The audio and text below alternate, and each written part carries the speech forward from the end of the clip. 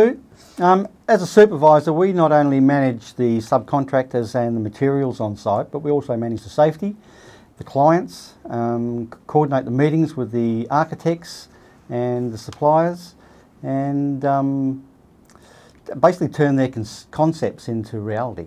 So Stuart said it right, dealing with the client is a big part of our job. At BE Projects, we're one of the only persons on site from BE, so we're dealing with them day in, day out. I'm on a pretty interesting job at the moment, Coburn Wetlands project. It's got a native animal hospital attached to it.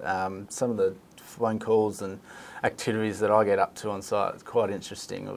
I've been facilitating them capturing rabbits, watching snakes go through the place. Very interesting. They've got wombats just on the fence next door as well. So very different. Love my job because of it. Yeah, it's great. How about you, Jace? Yeah, I'm been site supervisor with BE now, coming up nearly 8 years. It's been wonderful, different variety of clients.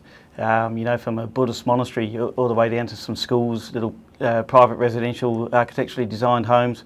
And it's great that we start from the beginning. You know, we turn the first bit of sod, take that all the way through, guide the client through their journey, all the way through the end to the handover, and you know, zero defects, and just helping them all the way through.